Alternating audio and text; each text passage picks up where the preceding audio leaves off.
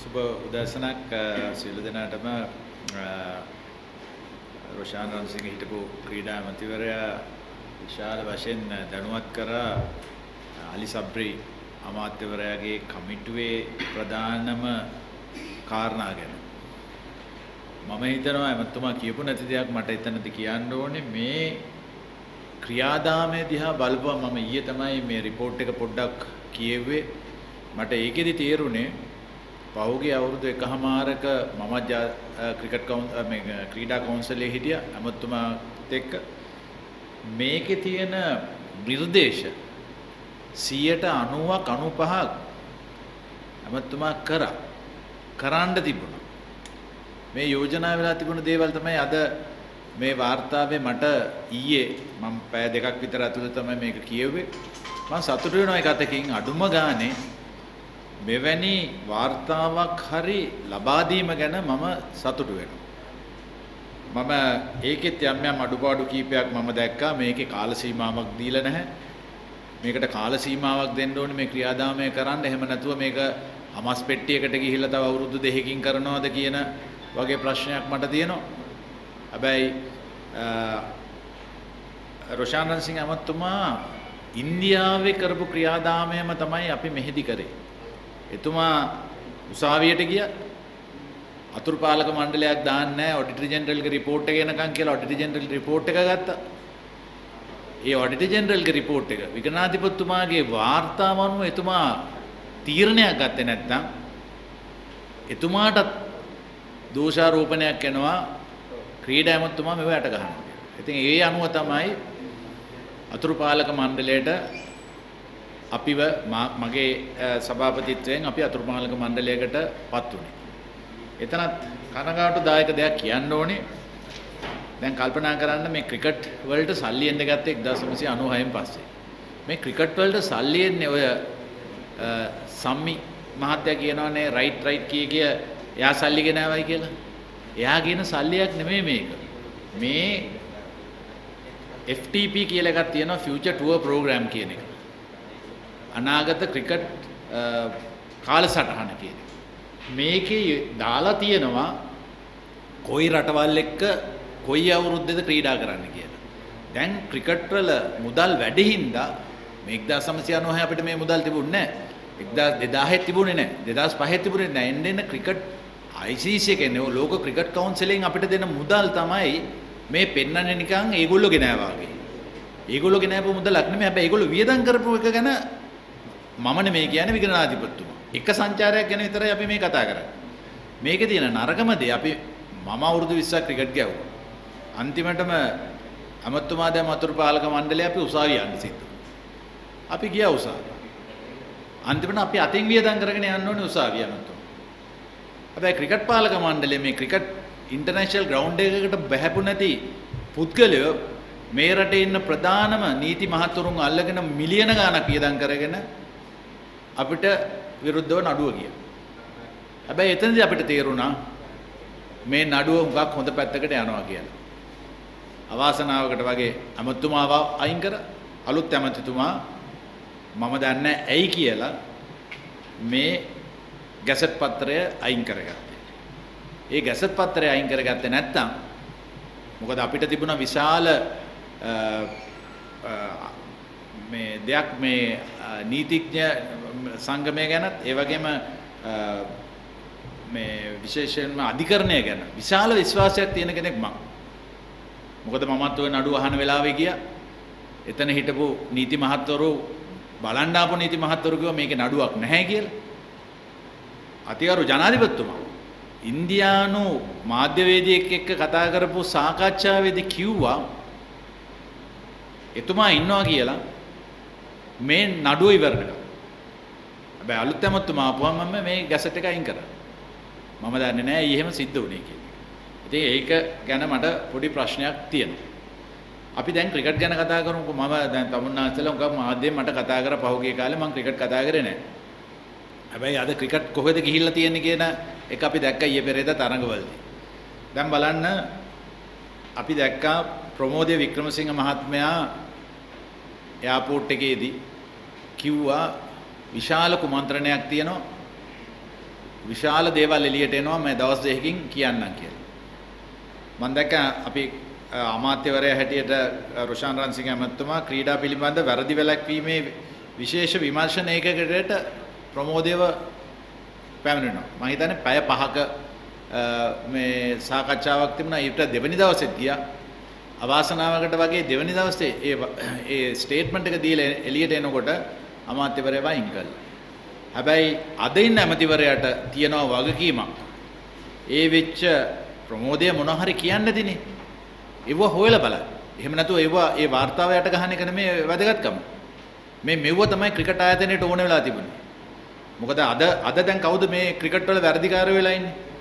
ගමනාන්සලා කල්පනා කරලා බලන්න අද ක්‍රිකට් මේ තත්ත්වයට පැවැත්වීමේ වැඩිකාරයෝ වෙලා ඉන්නේ කවුද කියලා බලන්න. දැන් බලන්න සියලුම පුහුණුකරුවන් ටික තාම ඉන්නවා. සිල්ලෝඩ් මහත්තයාගේ ඉඳලා පල්ලෙහාට වෙනකන් ඔක්කොම ඉන්නවා. හැබැයි ඒගොල්ලෝ හොඳම දෙහින්දා තව පුහුණුකරුවන් දෙදෙනෙක් කන්දම්බි මහත්මයාවයි උපුල් චන්දන මහත්මයාවයි දාලා තියෙනවා. මම නම් තරඟේ වැඩි බැලුවේ නැහැ. හැබැයි මට කිව්වා අපේ ෆීල්ඩින් ඉම්ප්‍රූව් වෙලා තියෙනවා කියලා පහුගිය තරඟේ මම හිතන්නේ ඔබතුමාලා ඒක දන්නවා ඇති. උපුල් ආවෙකෙන් එතන හොඳක් වෙලා නම් අපි ඒක ගැන සතුටු වෙන්න ඕන. හැබැයි අනිත් පැත්තෙන් එතකොට ඉන්න මිනිස්සුව දිගටම තියන්නේ මොකටද? ඒ දුර්වල පුද්ගලයා තාම ඉන්නේ. ඊළඟට අපි යමු දෙවෙනි එකට. මහේල ජයවර්ධන විශාල මුදලක් ගෙවලා උපදේශකවරයෙක් හැටියට පත් වෙලා ඉන්නවා. මම හැමදාම කියපු දෙයක් තමයි මොකද්ද මහේල ජයවර්ධනට තියෙන වගකීම. මට කිසි ප්‍රශ්නයක් නැහැ මුදල් ගෙවුවට මහේල ජයවර්ධනට හිටපු නායකයෙක්, ක්‍රීඩකයෙක්, දක්ෂ ක්‍රීඩකයෙක්. මම මේ ජාත්‍යන්තරය අපේ රට නියෝජනය කරපු අයට දානාන්තර දෙන එකට මම කිසිම විරුද්ධත්වයක් නැහැ. හැබැයි ඒ හැම දිනාටම ගෙවන මුදලට වග කියවන්න. හැබැයි අද මොකද වෙලා තියෙන්නේ? සනත් ජයසූරිය මහත්තයව දාලා උඩින් තවත් උපදේශකවරයෙක් හැටියට. මේ ඔක්කොම පලස්තර දැමීමක් තමයි ක්‍රිකට් වල කරන්නේ. ඊළඟට බලන්න පාර්ලිමේන්තුවේ 225 දෙනාම මෙතුමා ඇතුළුව 225 දෙනාම කිව්වා විගණනාධිපතිතුමාගේ වාර්තාවත් අරගෙන ක්‍රිකට් පරිපාලනය දූෂිතයි කියලා. විරුද්ධව කතා කරාට ඡන්දෙ දුන්නේ නැහැ විරුද්ධව. ඒ කියන්නේ 225ම එකම කියලා තමයි කතානායකතුමා කිව්වේ. එතකොට හැබැයි මේකේ තියෙන නරකම දේ ඔය කියන දූෂිතයි කියන කණ්ඩායම තාම එතන. ඊළඟට අපි යනවා කවුද දැන් මේකේ අනිත් වර්ධිකාරය වෙලා තියෙන්නේ තේරුම් කමිටුව. තේරුම් කමිටුව ප්‍රමෝද වික්‍රමසිංහ, හේමන්ත වික්‍රමරත්න සහ රොමේෂ් කලවිතාන කියන තුන් දෙනාම දැන් අයින් කරලා තියෙනවා. අලුත් තේරුම් කමිටුවක් දාලා තියෙනවා. එතකොට දසුන් ශානකව නායකත්වයනොත් අයින් කරලා තියෙනවා. දැන් මේ ක්‍රිකට් වැටීමේ වරදකාරුව මම දකින්නේ දසුන් ශානක නායකයා හැටියට වැරදක් කියලා තමයි මෙතනින් පෙන්වන්න හදන්නේ. හැබැයි මේ රටේ මම දැක්ක මාධ්‍ය හරහා පරණ ක්‍රීඩකයෝ කිව්වා දසුන් හොඳම නායකයෙක් කියලා. මමත් ඒක හිතුවා.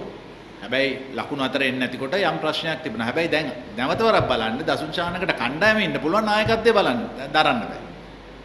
ඉතින් මේකේ සාධාරණත්වයක් තියෙන්න ඕනේ ක්‍රීඩකයෙක්ට. දසුන් ශානක ක්‍රීඩකයෙක් හැටියට අසාර්ථක වුණාට නායකයෙක් හැටියට හොඳ නම් එක්ක දසුන් ශානක කණ්ඩායමේ ඉන්න ඕනේ නායකයා හැටියට.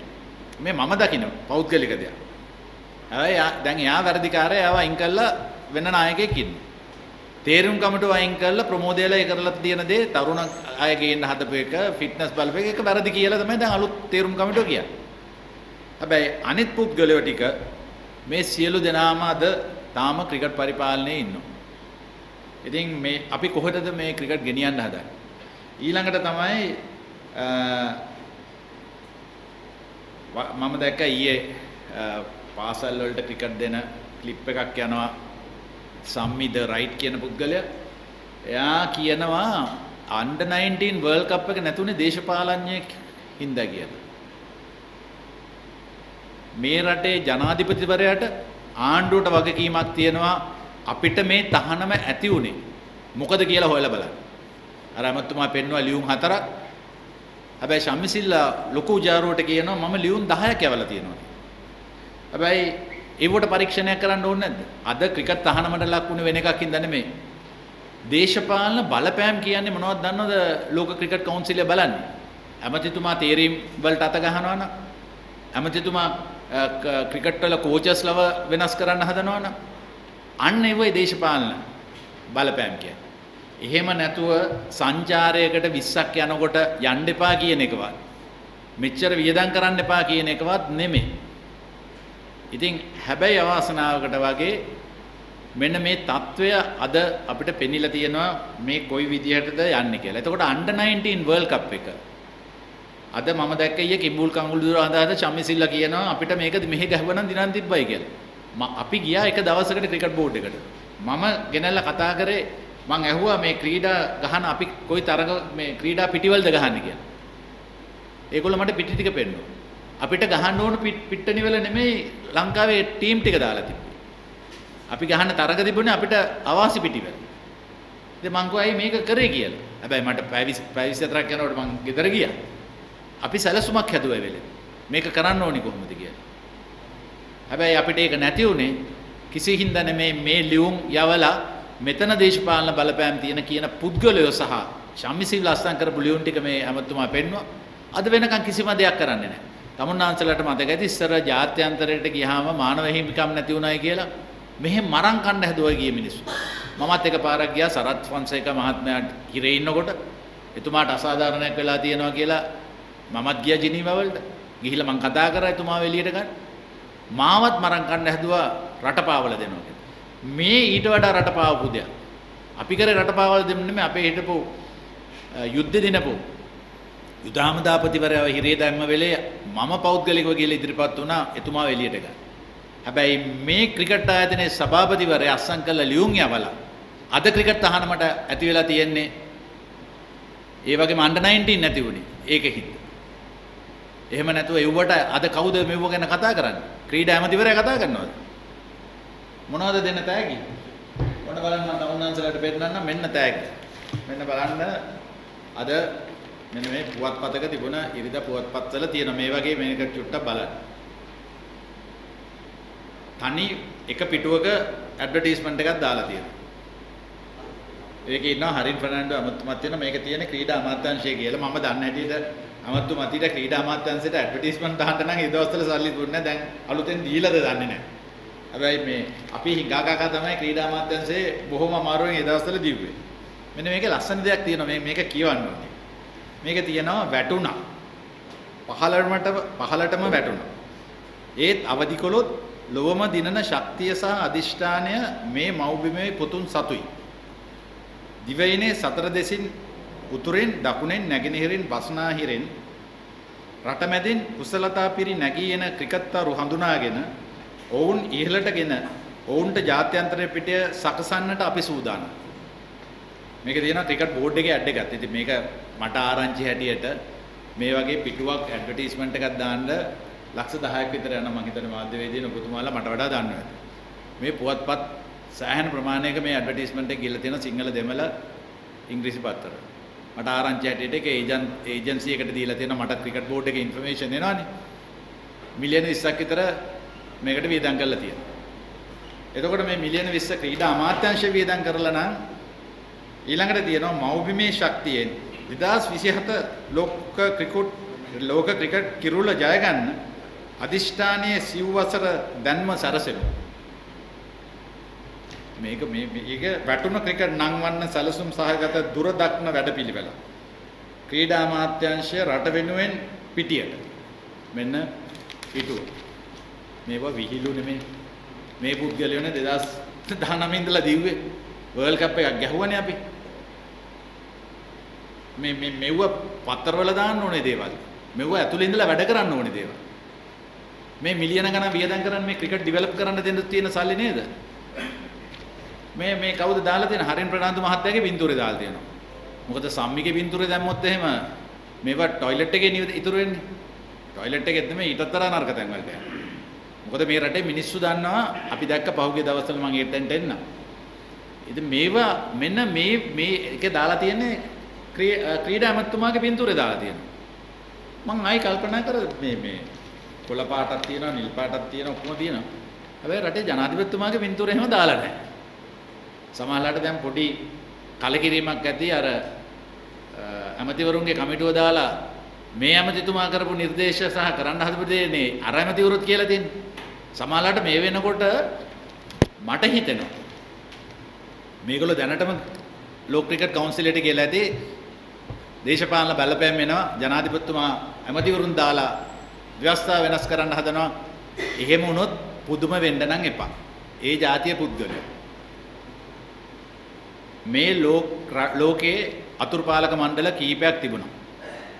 පාකිස්තානයේ තිබුණා, දකුණු අප්‍රිකාවේ තියෙනවා, පාකිස්තානයේ දකුණු අප්‍රිකාව. හැබැයි කවදාවත් ඒ තහනමකට ලක්ුන්නේ නැහැ.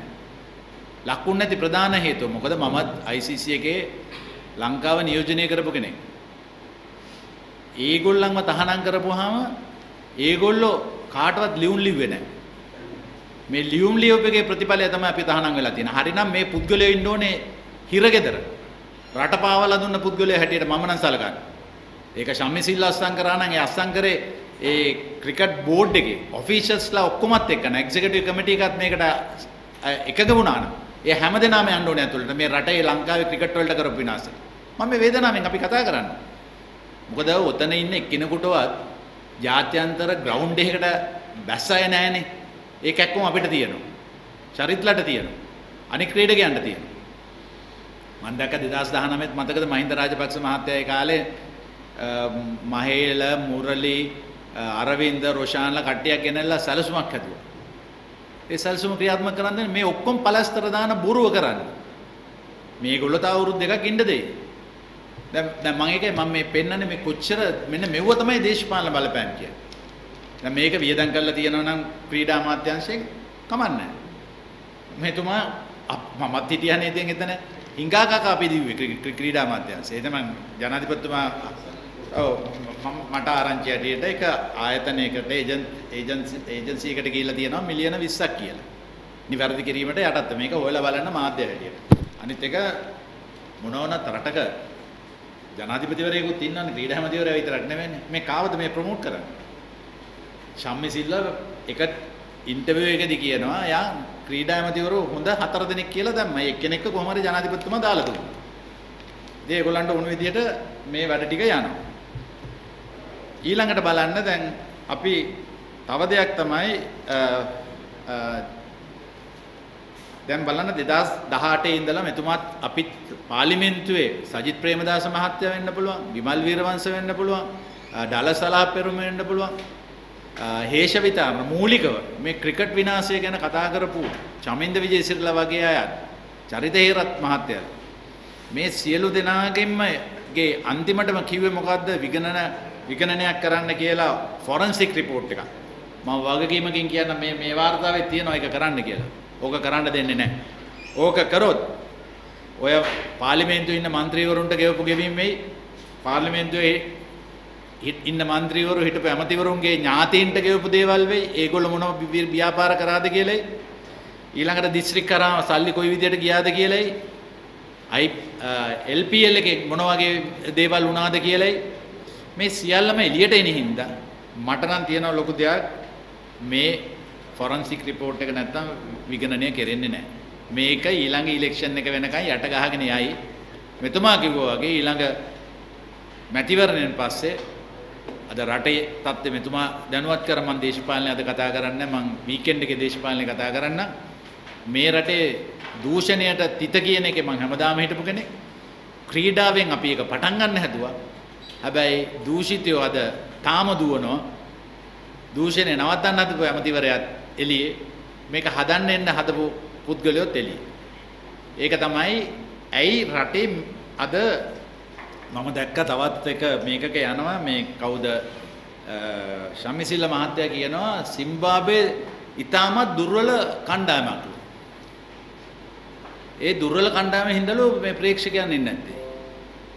මේකට මොනවද මේ කැවිලා තියෙන්නේ? ඒ කියන්නේ දුර්වල කණ්ඩායමක් එක්ක අපේ ක්‍රීඩකයන්ගනේ පහත් කරන්නේ. අපේ ක්‍රීඩකයෝ බොහොම අමාරුවෙන් තරගෙ දිනාගත්තා. මම ක්‍රීඩා කරපු එක ගැන කතා කරන්නේ නැහැ. හැබැයි යන්තම් දිනාගත්තා. බොහොම අමාරුවෙන් දිනාගත්තේ. එතකොට යා ක්‍රීඩකයන්ව පල්ලෙහාට දානවා දුර්වල කණ්ඩායමක් එක්ක අපේ ක්‍රීඩකයන් මෙච්චර අමාරු වෙනවා කියන එක. මේකවත් මේ මිනිස්සයාට මොලේ තේරෙන්නේ නැද්ද? රයිට් ගගා කියෝන එක විතරයි දන්නේ. අඩු ගානේ මේ සිම්බාබ්වේ තරඟ මේ මොකක් හරි මේ තරඟාවලියකට ඇවිල්ලා තියෙනවා මේක දුර්වල තරඟ මේ කණ්ඩායමක් කියන්න ඕනේ නැහැ. අපි දන්නවා උගණ්ඩාවටත් පෙරදුනා මේගොල්ලෝ. ඒක වෙනම කතාවක්. ඒක වෙනම කතාවක්. නමුත් අද සිම්බාබ්වේ නෑ වර්ල්ඩ් කප් එකේ. ඒකත් වෙනම කතාවක්. නමුත් ක්‍රිකට් පරිපාලනයේ සභාපතිවරයා කියනවා නම් මේක දුර්වල කණ්ඩායමක් හින්දා තමයි ප්‍රේක්ෂකයෝ එන්නේ නැත්තේ ගෙදරින්ලා ටීවී එකේ බලනවා මොකද වෙබ්සයිට්ස් වල බලනවා කියලා. මොන කතාවද කියන්නේ? මම කියන්නම් මට මතක අවුරුදු ගානකට ඉස්සෙල්ලා ටෙස්ට් තරගයක් තිබුණා SSC එකේ. මගේ කකුලේ අමාරුවක් කියලා මට උදේ දවල්ව ඉන්ජෙක්ෂන්ස් එකක් ගහලා මමයි අරවින්දයි ඒ තරගේ අපි දෙන්න ඉවර කරේ. අපි දෙන්න. පරදින්න ගිය තරගයක්. මුළු SSC එක පිරෙන සෙනග හිටියා. මම මේ ටෙස්ට් තරගයක් ගැන කතා කරන්නේ තනිදිර තරඟ වල සෙනග හිටපු එක මේ රටේ මිනිස්සුන්ට මතක ඇති මාධ්‍යයට මතක ඇති.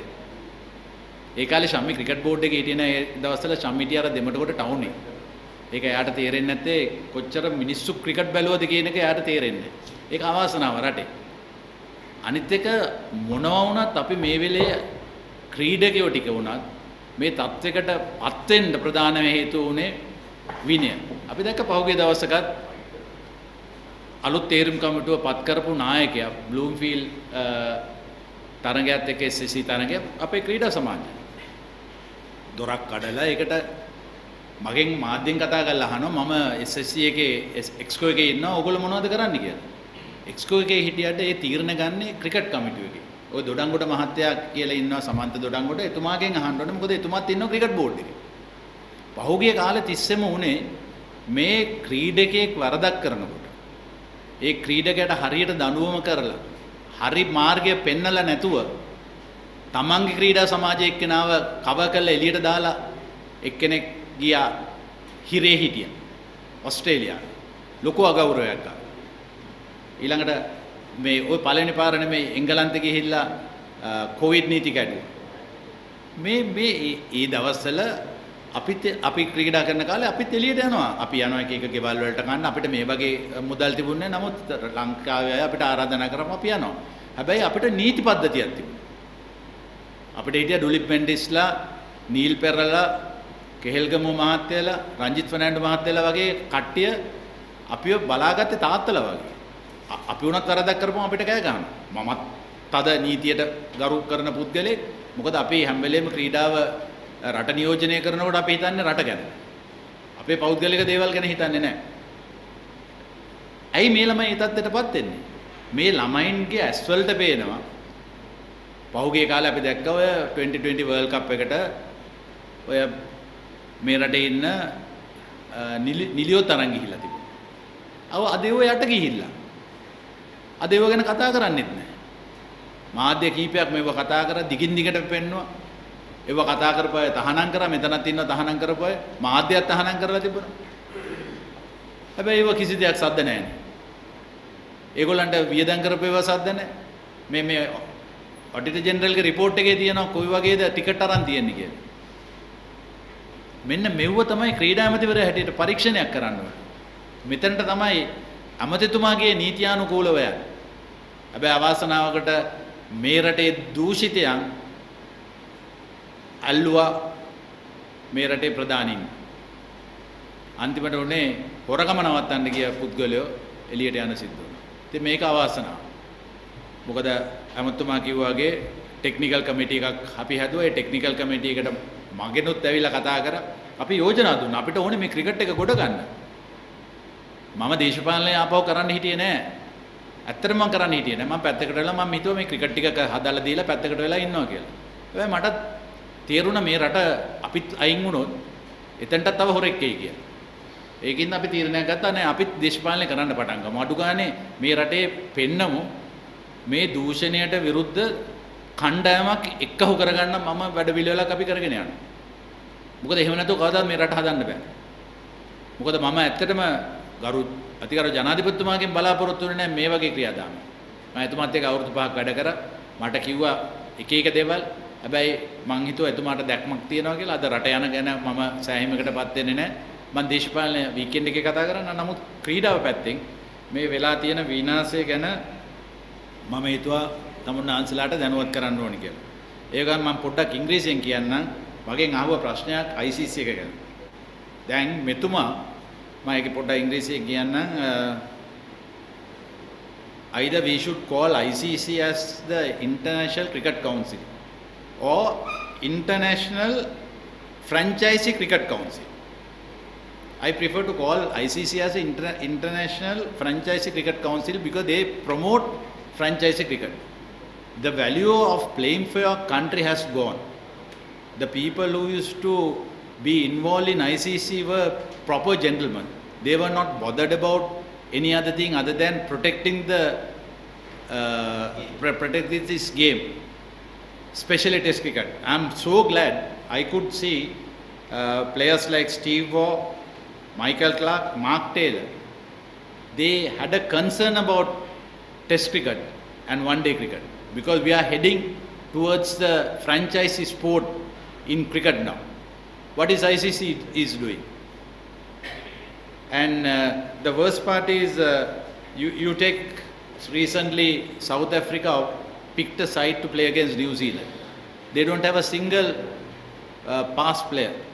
They allowed them to play in the franchisee cricket, 2020 cricket, without playing for your own country in a test match. What is ICC doing? Keep their mouth shut because they enjoy their perks, they travel, and you take the franchisee cricket. Who is earning money? Some of these business guys are earning money. Cricketers, past cricketers doesn't talk because they are either doing commentaries, coaching, mentoring, all sort of things. So because of them, they don't talk. I think I must be the only guy who fight against these people. And the worst part, you could see some of these top cricketers are retiring from Test cricket. Even some of our top cricketers retired from Test cricket. That is where we are heading. And so ICC need to open their eyes and see whether they are protecting this game. And now, Minister, we send the Auditor General's report, Kusala Sarojuni's report to the ICC. And we asked for a time to send his delegation to explain that. They said they had to get concurrence from the SLC. So ultimately, the ICC should know Auditor General is an independent person in this country or the world. He is not even under the president of this country. And he is the guy, he is the authority who looked after government institutions. I was in the COPE for almost like 10 years, and Auditor General has done a tremendous job. The committee has done a tremendous job in the past to identify these corrupt people. And it is so sad, ICC doesn't recognize the value of Auditor General in this country. And it seems like, I don't know, it seems like ICC is protecting the corrupt guys, not even read the report given by the Auditor General. Like you take, according to the Auditor General's report, Shammi Silva is a director for ICC. He is representing Sri Lanka as a chairman, so he is a director. Even when I was the interim committee chairman, I was the director. And according to the Auditor General's report, it says when he is attending the committee meetings, he gets allowances or perks from ICC and he takes money from SLC. Do you know that he is in the audit committee at ICC? I want the ICC officers to look at the ethics rule book. It says you are not supposed to do that. Are they encouraging these people to run cricket in our country? The amount of money he has earned. I'm going through the AG's, Attorney General's report. I'm a person who always say, I saw in the past when a cricketer, one of the players gets involved, in match fixing or any wrongdoings, they are very harsh on them. Fair enough, totally agree. But unfortunately, when the officials are corrupt, ICC prefer to close their eyes. So once again I say, ICC is a toothless tiger. That නැති කොටියෙක්. හපන්න තේරෙන්නේ නැහැ. වැඩ කරන්න තේරෙන්නේ නැහැ. It is so sad. So I don't want to take more time. I just wanted to thank the media for participating. And මම හුඟක් කැමති මේ විශේෂයෙන්ම අද තවත් මාධ්‍ය සාකච්ඡාවකට ඔබතුමාලටත් එන්න කියලා තිබුණා. තව ආරංචි එනවා මම ඒක ගැන කතා කරන්නේ. නමුත් අපි මෙතනට ආවේ මේ ක්‍රිකට් එක ඇයි මම මාස ගාණක් අපි කතා කරේ නැත්තේ ක්‍රිකට් එක අපි දුන්න කාලයක් මේක හැදෙයි කියලා. හැබැයි මේ පලස්තර දාලා ක්‍රිකට් ගොඩ ගන්න හදනවා නම් මේක යන්නේ හරි මාර්ගයේ නෙමෙයි. අර ඇමතුමා ඇමතුමා කිව්වා වගේ අපි ඊළඟ මැතිවරණයෙන් පස්සේ හරි අපිත් දැන් මේකට බැහැලා කොහොම හරි මේක හදාගන්න අපි ඉදිරියේ වැඩ කටයුතු කරනවා. මම හිතන්නේ අපේ ටෙක්නිකල් කමිටි එකේ චරිත හිටියා මම හිතන්නේ චරිත කියයි අපි කොයි වගේ සලසුමක්ද අපි හදාගෙන හිටියේ ඊටමත් කෙටි කාලයකදී කොයි විදිහද ක්‍රිකට් හදන්නේ කියලා. ඊට පස්සේ මම හිතන්නේ ඔබතුමාලාට පුළුවන් අපෙන් මොනවා හරි